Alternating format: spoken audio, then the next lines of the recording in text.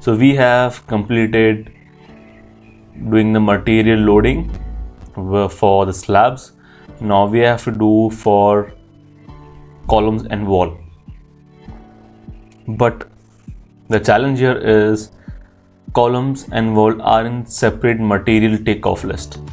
So we have one takeoff for columns and another one for the walls. We would have to merge these two. So let's export column first.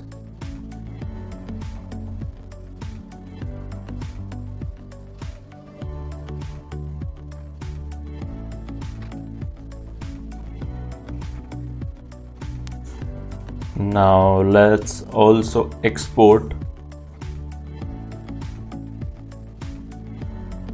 walls quantity over here. So let's save. Okay, let's come to our sheet. Let's go to file. Let's open. So structural column. Let's also do for walls. Let's click on finish. So we would have to combine the quantity over here. Let's take the walls quantity into a column schedule.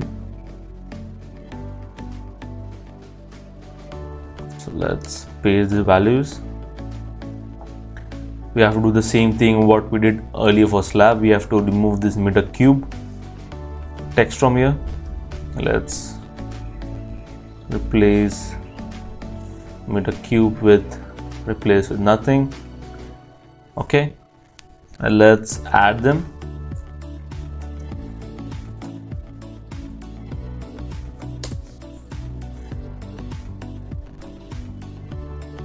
Cool. So we have the quantity over here for the columns and wall. So this was our template.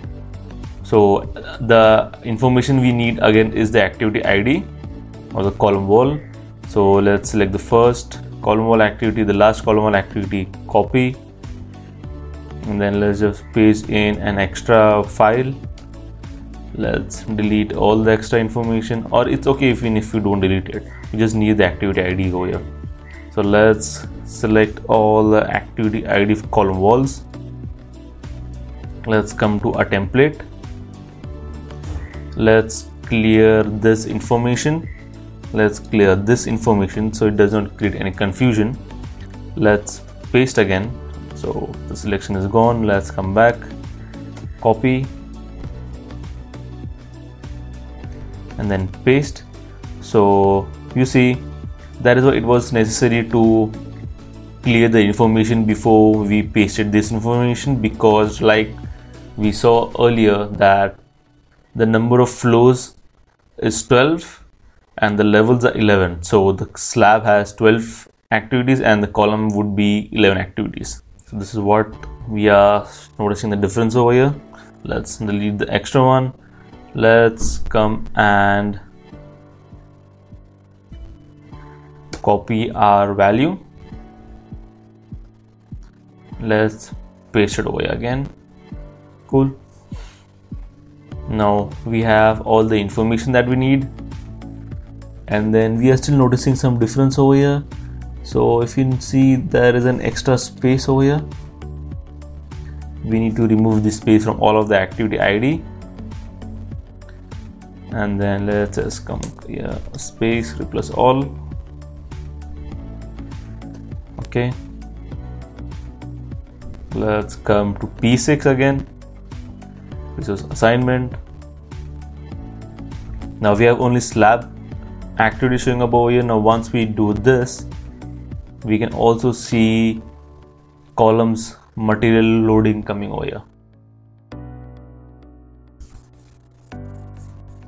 I also like import type resource assignment, because this is the only information that will highlight, because that is the only information that we have in our template, and P6 have recognized that.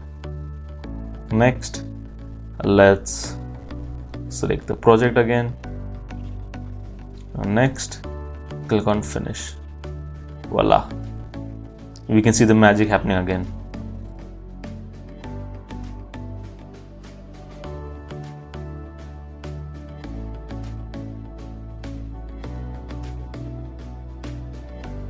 Now we have the quantity showing up.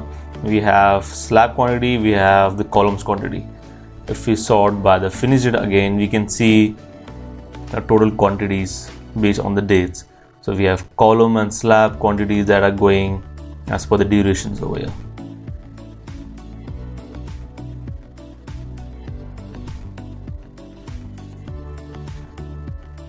Even when we come to the activities and when we look at the quantities loaded within the activity, you can see the quantity right here. So once we keep moving down to different activities, you can notice the volume of material that has been loaded on that activity.